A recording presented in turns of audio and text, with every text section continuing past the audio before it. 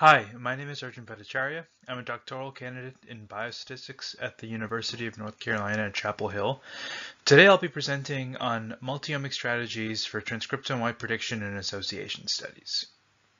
I want to start off by giving a quick overview of transcriptome-wide association studies, or TWAS, by contrasting them with the classical genome-wide association study, or GWAS. In GWAS, we test the one-way association between millions of genetic variants with a single phenotype of interest, and this naturally leads to a steep multiple testing burden.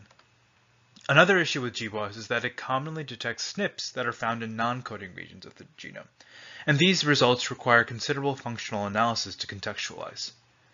In 2015 and 2016, TWAS was developed to expand on GWAS to address these issues. In TWAS, EQTL panels from relevant tissues are used to train predictive models of gene expression from SNPs that are in a local window around a gene. These models are used to impute expression in external GWAS cohorts that don't have access to transcriptomics. These imputed values represent the genetically regulated portion of gene expression and can be used to test for gene trait associations. As a result, TWAS dramatically reduces the number of tests from millions of SNPs to thousands of genes, and it also aids in interpretability by mapping genetic variants to testing units that represent single genes.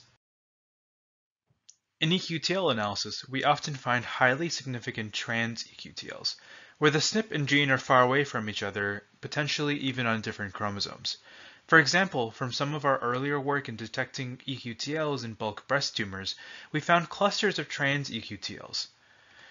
Some of these trans-EQTLs can be explained by cell type heterogeneity, such as those with HGH1, which is a gene that's highly expressed in immune cells compared to other cell types present in bulk tumors. Trans-EQTLs that are not spurious and are potentially mechanistically relevant may provide insight into gene regulation. In fact, several groups like Brandon Pierce's group at the University of Chicago, Frank Alberts at the University of Minnesota, and Leonid Kregliak at UCLA have shown that trans-EQTLs often huddle around regulatory elements. These observations are in line with the omnigenic model, proposed by Jonathan Pritchard's group at Stanford. In it, they propose that gene networks are so interconnected that all genes in the transcriptome have some effect on complex phenotypes. Core genes directly affect the trait, while peripheral genes affect the core genes and thus have indirect effects on the phenotype. Moving backwards in the central dogma, the omnigenic model applies to SNP-gene interactions as well. Local SNPs affect transcription of a gene through cis-regulation, while distal SNPs have indirect effects on transcription through trans-acting pathways.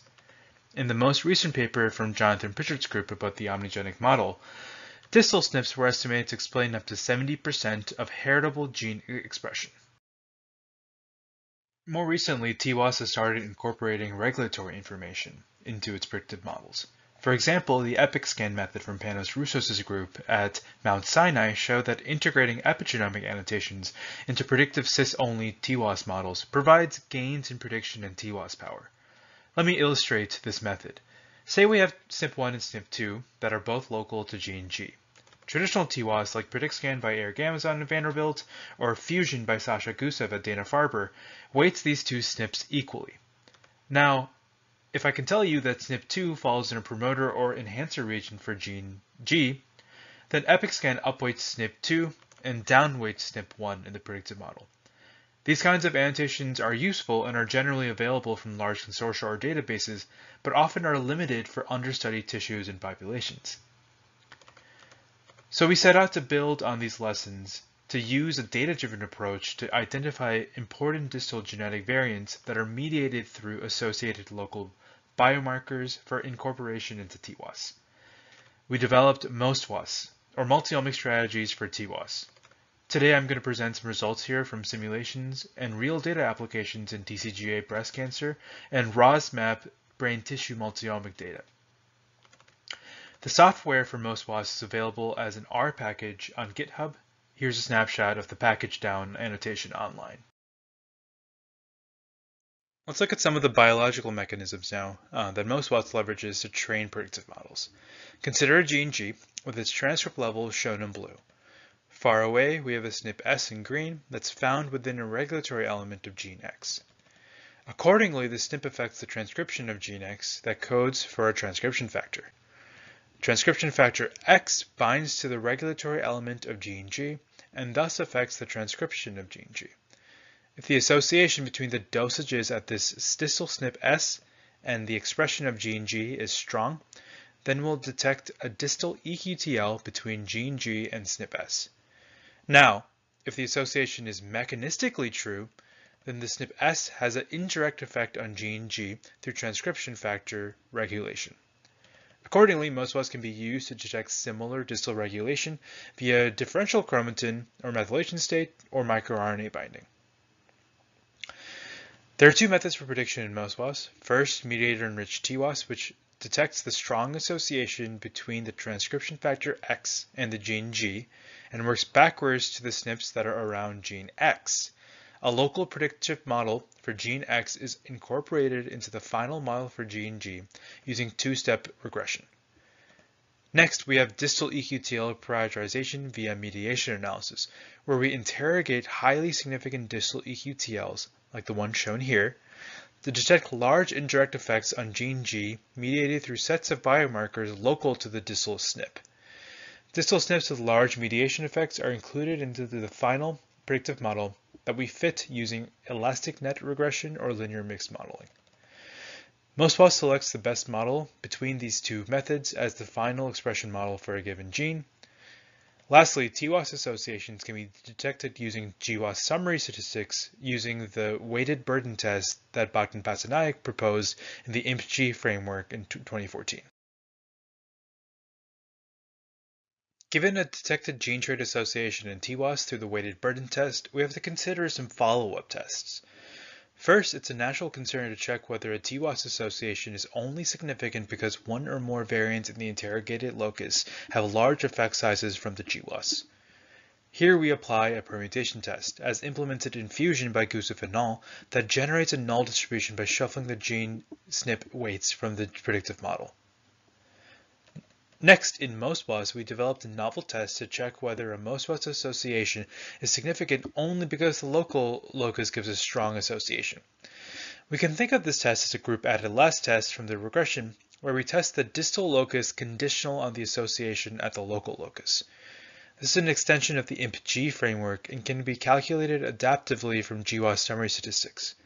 Under the null, the joint normality of the GWAS z-scores helps us calculate a distribution for this test statistic.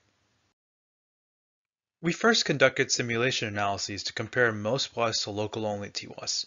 Here we simulated a 400 sample reference EQTL panel with varied causal EQTL proportions as well as varied local and distal heritabilities on gene expression. Using these simulated EQTLs, we generated a continuous trait in a 1500 sample GWAS panel where the trait is generated entirely through these EQTLs, and trait heritability is varied as well. We assessed predictability and TWAS power in these settings.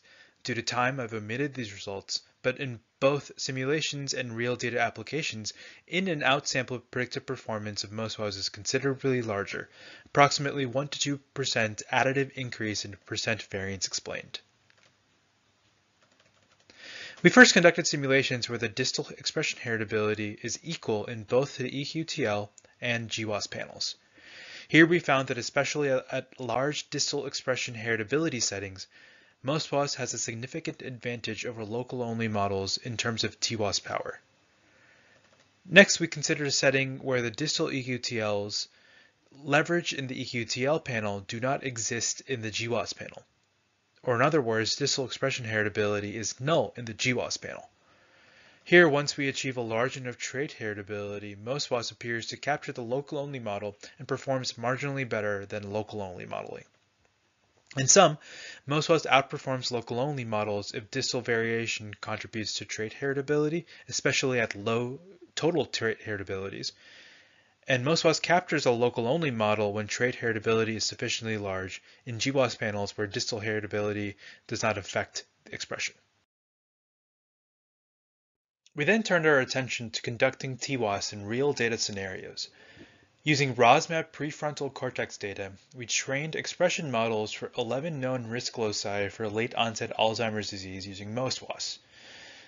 Using GWAS summary statistics from IGAP, we compare the TWAS strength of associations here with associations from local-only models using PredictScan, shown in red, and TIGAR, shown in green, a Bayesian implementation from Jingjing Yang's group at Emory. To orient you to this plot, we have the 11 risk loci on the x-axis, the negative log 10 p-value for the raw strength of association from these three models on the y-axis, and the dotted line provides a cutoff for an FDR-adjusted p-value of 0.05. For many of these loci, we detected stronger associations in using the local-only models. Using MostWAS, 5 of the 11 loci met a false discovery rate adjusted significance of 0.05. None of these 5 loci were significant using the local-only models considered. 3 of these loci persisted past the permutation test and the distal SNPs added last test. Notably, APOE, the gene that houses the strongest Alzheimer's risk SNP, shows significant distal variation that adds to the overall gene trait association, illustrating one of MostWAS's advantages over local-only modeling.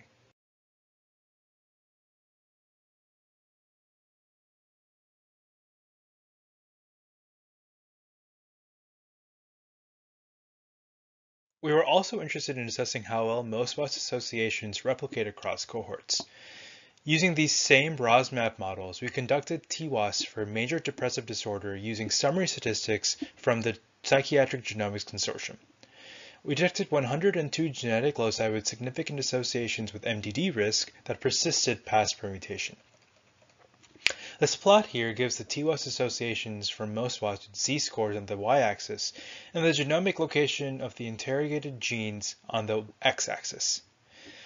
The red dots show the significant loci at an FDR-adjusted significance threshold of 0.05.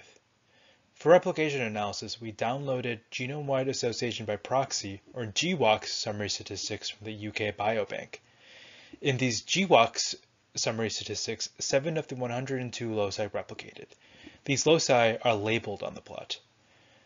Now this is a slightly higher replication rate than what we saw using local-only models, where none of the 12 loci from the PGC replicated in the UK Biobank summary statistics.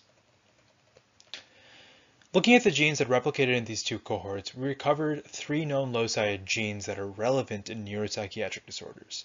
CYT1 regulates synaptic transmission in the brain, CAC-NA2-D3 is involved in calcium channel regulation and has been implicated in psychiatric disorders, and ADAT2 codes for an RNA editing protein that heightens the risk of neuropsychiatric disorders when it's dysregulated.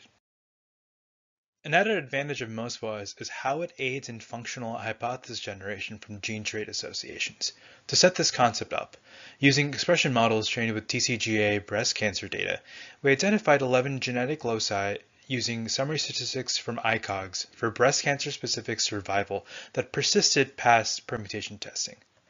These 11 genes are enriched for common breast cancer pathways like p53 binding and oxidoreductase activity. DNAL4 is one of the loci we found. It's a gene that's been recently shown to be downregulated in very aggressive breast cancer subtypes, like triple-negative breast tumors. We also found 2 genes in the MAPK pathway, a critical signaling cascade involved in activation and proliferation of many cancers. Now, using the distal SNPs added last test, MostWAS can aid in functional hypothesis generation.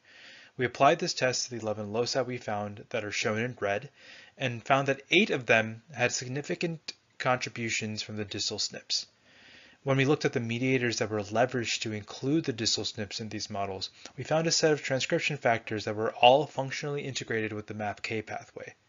For example, ROCK2 belongs to the ROCK pathway that interplays with the MAPK pathway in proliferation and migration of tumor cells. Furthermore, knockdown of the transcription factor USF3 has been shown to upregulate MAPK signaling in breast cancer cells. All in all, MostWAS allows for more than simply mapping variants to genes that are close to it, like in traditional TWAS.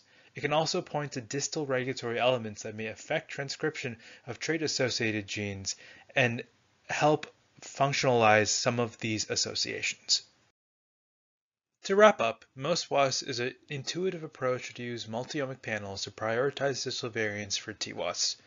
An advantage of MostWAS is that its methodology allows for mediator models trained in external datasets to be imported to enrich EQTL panels that don't have multi-omic data.